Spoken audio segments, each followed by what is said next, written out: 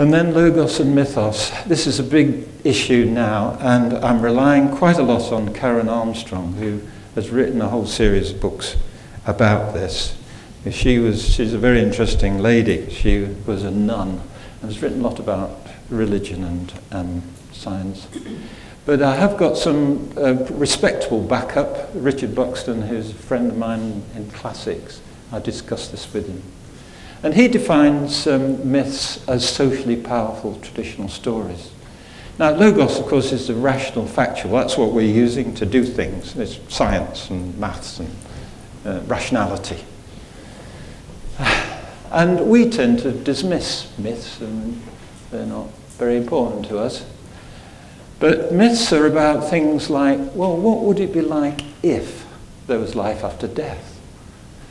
But these stories, of course, are not verifiable, but they do require faith, and of course they do lead to religious belief. And we have to face up to the fact that there are a lot of different world religions. And Christianity is the strong one around us, of course, and I totally respect Christian belief. I have a love of church music from my time as a choir boy. And the debate between religion and science, which I think is so misleading often in popular press and media, saying, well, which is right? Is it this or that?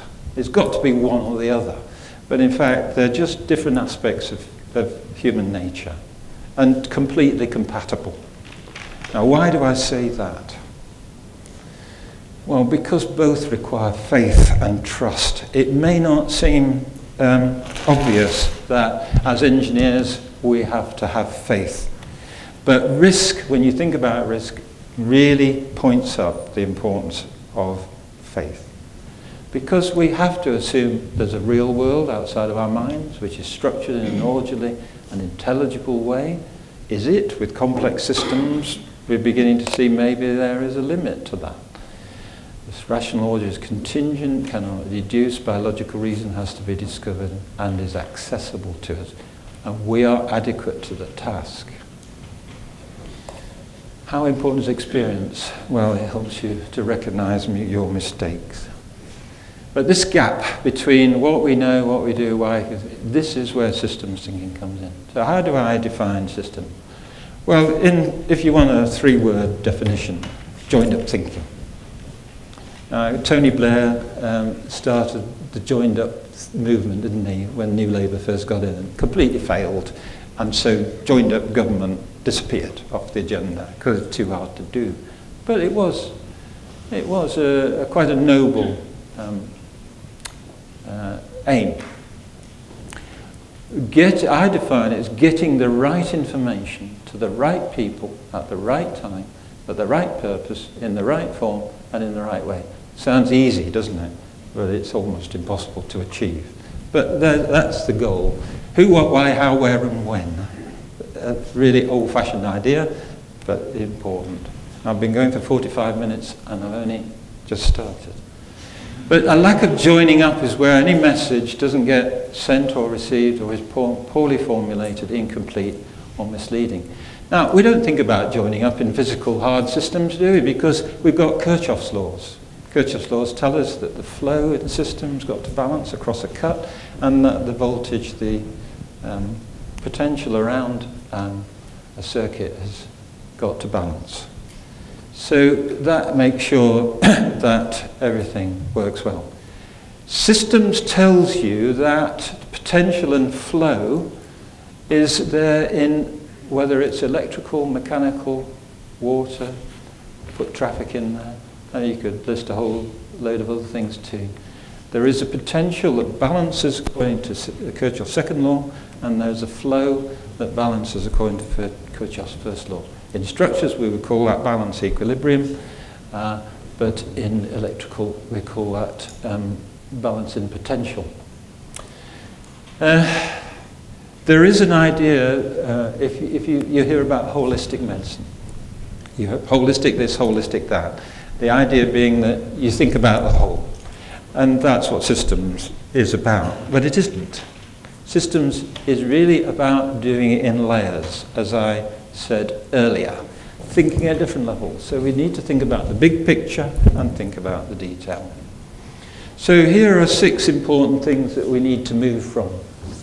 The idea that complex problems can be solved, rather, in my view, they can be managed to some kind of success. Secondly, happenings or occurrences are events, rather they are part of a process.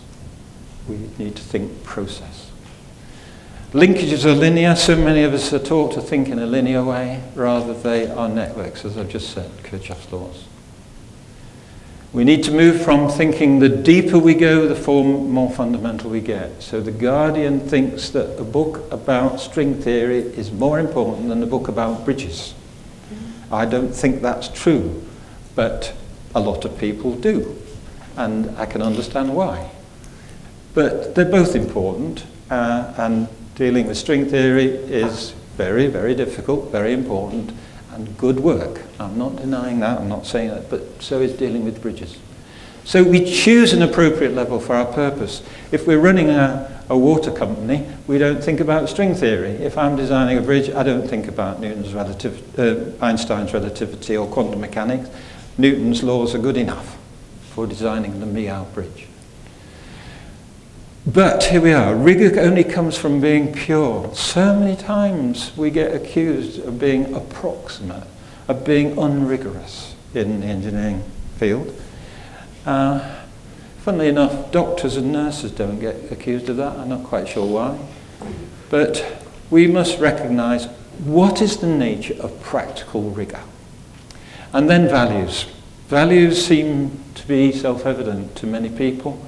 But rather we need to be explicit about our values and work to find those that we have in common, especially when we're dealing with some of the world's most complex issues.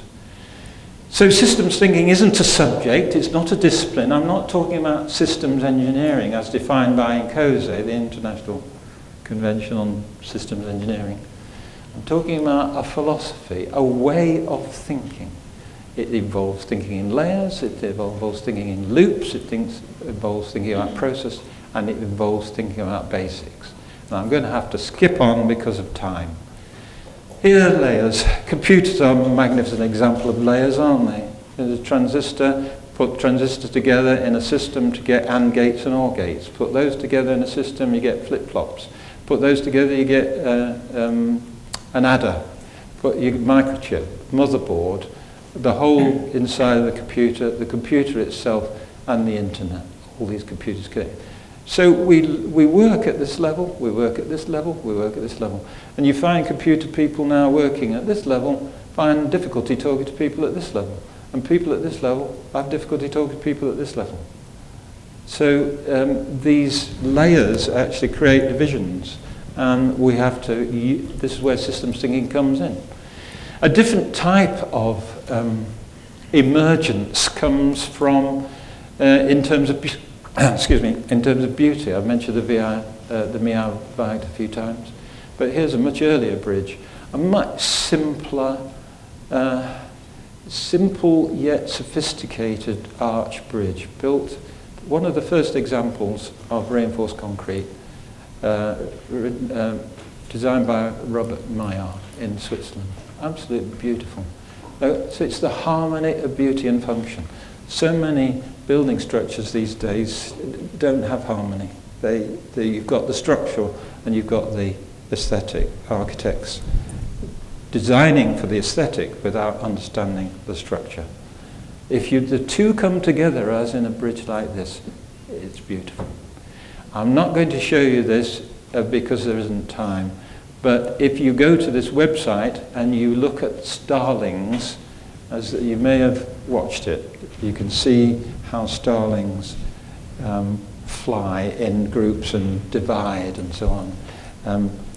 If somebody wants to watch it in the discussion, we can have a look. Thinking about process, one of the few successes that I had was when a local firm said, David, is your systems thinking any help to me? I just can't get paid. I do all this work and nobody wants to pay me.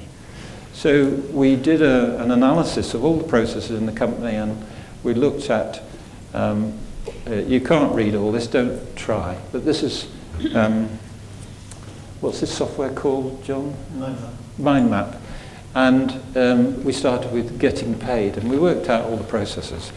And what we realized was that he needed to cultivate his clients. So what he started to do was ring up the clients. Say, oh, how are you? You know, and this is the progress on your job, etc., etc. And it completely changed the company. The money started to flow. Just amazing. Simple thing, just making a few phone calls. Why do we need it? Well, we want to minimize the worst of times. We need to monitor risk and maximize the best of times. So we know David Cameron now wants to measure well-being and human flourishing, which is what Plato would have said. Happiness is an emergent property from the system. So here's the hard and the soft. Physical, human. Objective, subjective. Deterministic and statistical, vague, imprecise. We can use traditional maths, mostly natural language. Measure, little measurable data. Reasonably predictable, difficult to predict. We want to unify. So often you hear people saying, people, purpose and process. Let's put it together. Well, what we're talking about is change driven by purpose. So what we do what we do through what we understand. If you're going to do something, you do it through how you understand what you're addressing. Understanding and action is a soft process. It's got, in the end, what we have in our brains is a set of patterns. However you describe those patterns, neurologically or electrically or chemically or whatever, there are a set of patterns inside my head and there's a set of patterns inside your head. It isn't the reality, it is a model of the reality, expressed as patterns. Obviously, the brain itself is a physical thing and part of the physical world, so it's a hard system in that sense. All designed hard systems have a function or a role, but even natural systems play a role in how we understand the world. And sometimes it's very clear what that role is. For example, we have a lake and we dam it up and use it as a reservoir. So it does have an actual physical role as well as a natural one. And of course, we're all concerned about saving the planet, but that's the most misleading thing you can ever hear. The planet is fine. The planet will carry on. It's whether the human race will carry on as we know it. That's what matters. And what matters is how we deal with the risks that we are facing. So when we look back to the hard systems that I had before, electrical, mechanical, etc., we actually have got a soft system as well. And the potential in that soft system is the why questions, the creative tension between now and the future, where we're going to. And the flow is defined by who, what, where and when, because those are the things that change. And there are equivalents to impedance, like ambiguity, conflict, capacity to perform, capacity to adapt and innovate. This conflict one is really critical. And I just worry, we're so worried about fighting each other in the world, we're not paying attention to the big picture thing, which is, of course, climate change. That really is quite concerning.